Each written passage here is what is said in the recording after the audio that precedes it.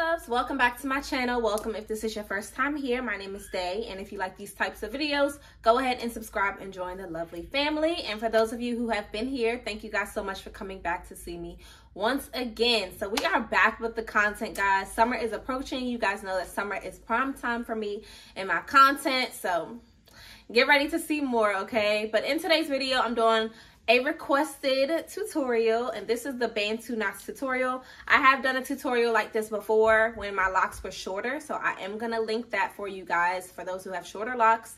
But this is on obviously the length that I have now, which is a little over 2 years, actually a lot over 2 years, because I'll be 3 years in the summer. But yeah, I'm gonna show you guys the process of how I did it, and then after that we'll discuss, you know, the length of time that I keep it in and things like that. So go ahead and keep on watching.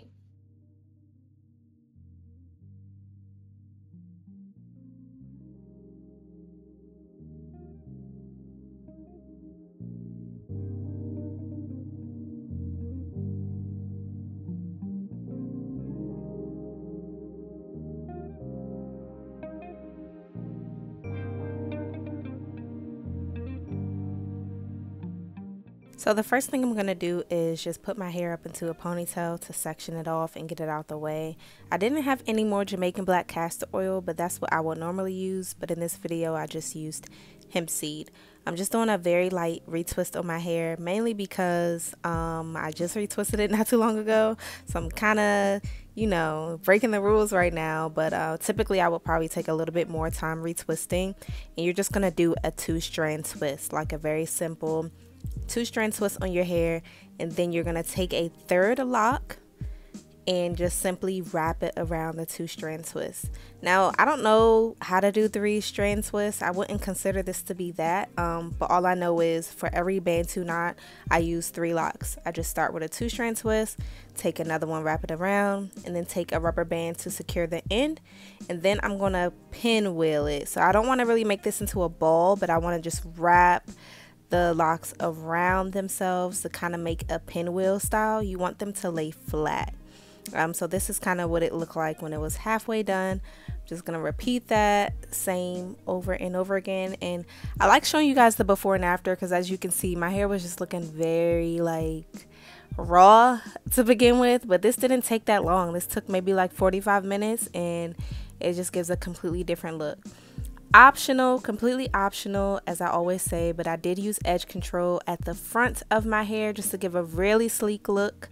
It gets a little bit tricky at the front trying to figure out, you know, which way you want your hair to lay, but I always use bobby pins to kind of secure it, and I decided to part my hair.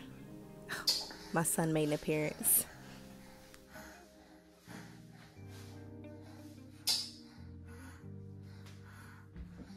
You guys know how it is, mommy life never stops. But yeah, I'm working towards the front, and what I did was I just left out a few locks at the very front just to add a little bit of a bang, and you'll see what I'm talking about in a minute.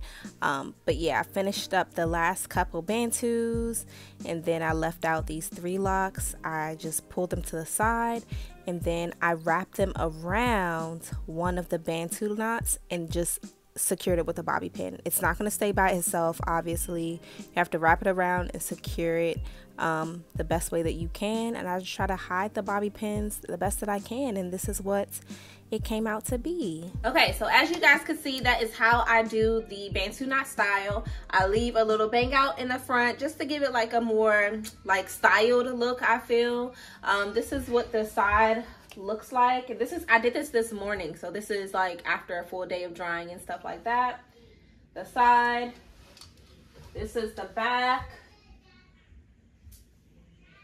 Hopefully you can see the crown and stuff, and this is what it looks like on the other side.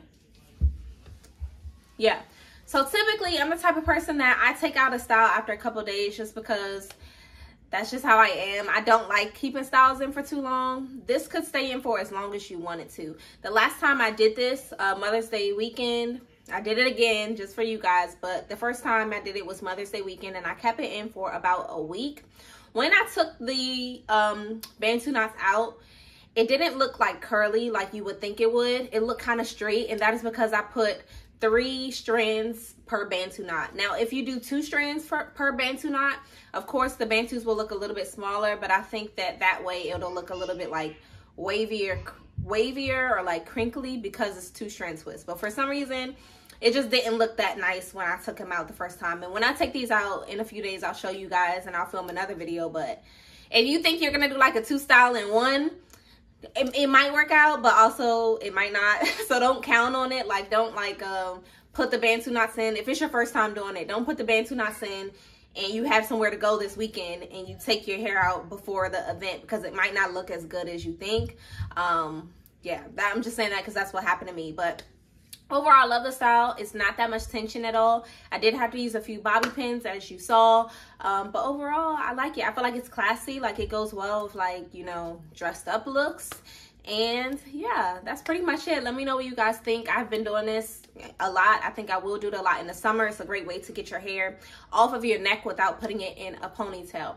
But thank you guys so much for joining me for another video, and I will see you guys in my next one. Bye.